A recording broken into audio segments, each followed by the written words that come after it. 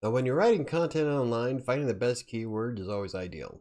Whether you're running your own blog post or you're writing on Medium and Vocal or Hub pages, finding what people want to read is imperative. That's because keywords will always be important. For instance, if you're writing a blog post about 1990 Dodge Daytona parts, you want to make sure that you're putting in parts for your 1990 Dodge Daytona. Otherwise, no one's going to be able to find the content who are looking for those parts. Two of the free tools I use in Google Chrome are Keywords Everywhere and Keyword Surfer. Now, both of these tools will have a similar process. I'm Mike with WriterSanctuary, and today we're going to take a look at Keywords Everywhere and Keyword Surfer to figure out which one is the best free system to use in Google Chrome.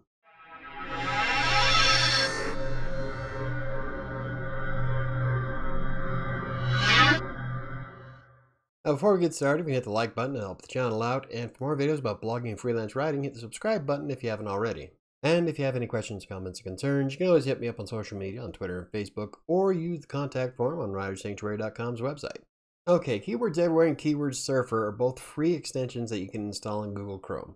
Now, although both of them do have similarities, there are quite a few distinct differences between the two.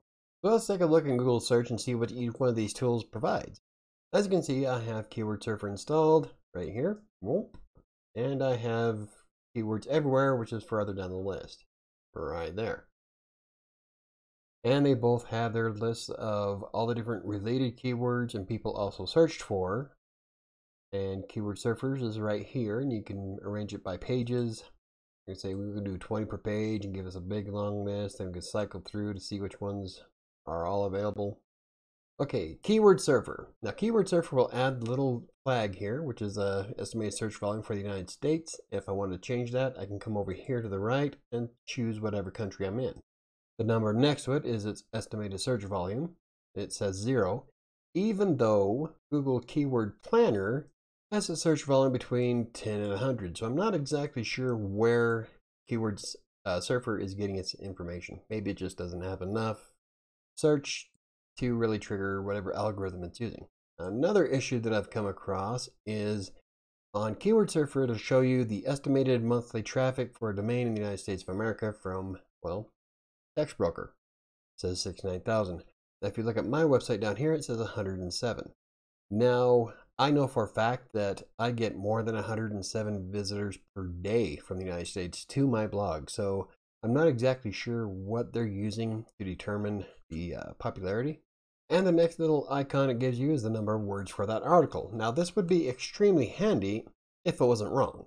According to Keyword Surfer, I have 2,685 words on this blog post, but I know for a fact it's just over 1,400. In fact, I don't even think there's 2,600 words on the entire page itself. Now, I have noticed that some of the page counts does include a comment section, but there's only like maybe, what, 1 or 2 comments on that post, so there's no way that I'm hitting 2,600 words. So it is would be a kind of handy tool if it was correct, but I know for a fact that it's not. So we're going to scroll down here in the correlation charts. It shows you the estimated traffic for the keyword TextBroker tips, and we can select words. Now, this would be an awesome tool to have if it was correct, because it'd show you what blog posts are ranking for the key phrase. So it would be kind of a handy tool if it was correct. I'm not really sure where it's getting its data from, but it does give you quite a few ideas for all the different keywords. Now, one thing I do like about Keyword Surfer is that you can select what keywords you want to keep. So let's say we want those 4. Copies them to the clipboard, and we can look at what ones we have here. We can then remove the ones we don't want. Let's say we don't want that one. And then we can come up here and export as an CSV file, which is open. It's a spreadsheet, so you can use I use LibreOffice, you can use Excel, but it'll copy the keyword that it has and the number of monthly searches that it gets. But like I said, I'm not really sure where they're pulling their data from, because it's not the same as what it is in Google Keyword Planner. Now, to find long tail keywords for TextBroker tips, this button here will actually open up Keywords Everywhere, and it's the paid service. So if you want to pay for the service, you can find all kinds of keywords, long tail keywords for TextBroker tips, but we're not going to do that because we're looking at the free version. So if we scroll down, we'll see related keywords. Now, this here is Keywords Everywhere. Now, it has the same thing. You can export to CSV, you can copy the whole list. You can't pick and choose which ones you want. And if you pay for the service, you can load the metrics, which pretty much shows the same data as up here where it has the volume, and keywords everywhere will actually show you the bid price from Google Keyword Planner. Now that's a deal that it used to have as free, but now you have to pay for it. So all you get is the list of keywords. These are the related keywords to the phrase, and then the also searched for, which both of these together is pretty handy because it'll give you kind of ideas for all kinds of blog posts later on. Personally, I'd rather use Keyword Surfer if it actually pulled the right information. Like the deal here is the number of exact keywords that are on that page. So the text broker tips only shows once on WriterSanctuary.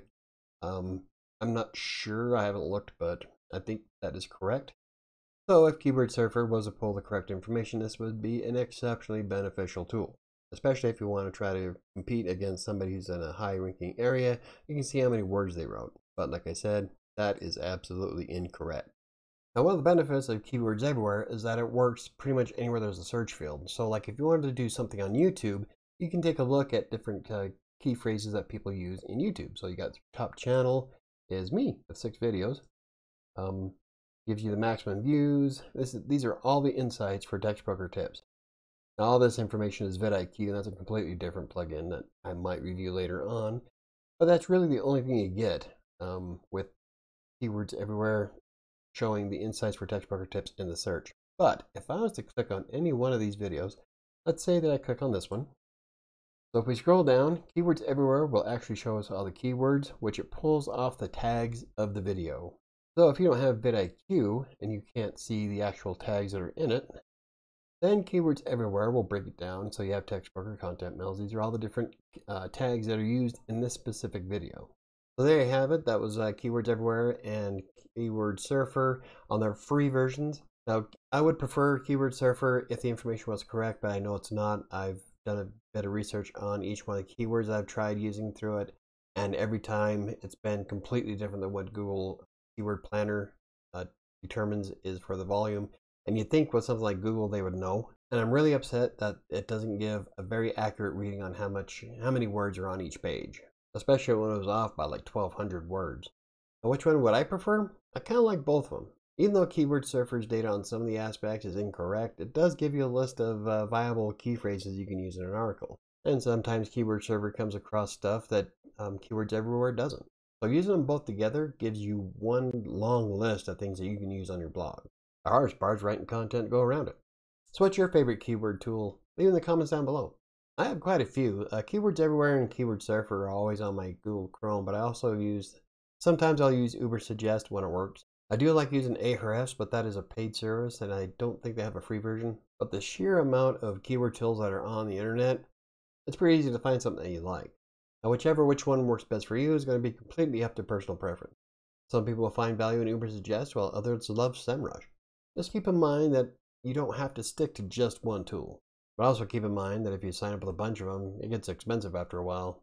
So if you enjoyed the video, hit the like button. For more videos about blogging, freelance writing, WordPress, text broker, or anything else I cover, hit the subscribe button. Don't forget to hit the notification bell. I think it's going to do it for me today. I'll see you next time.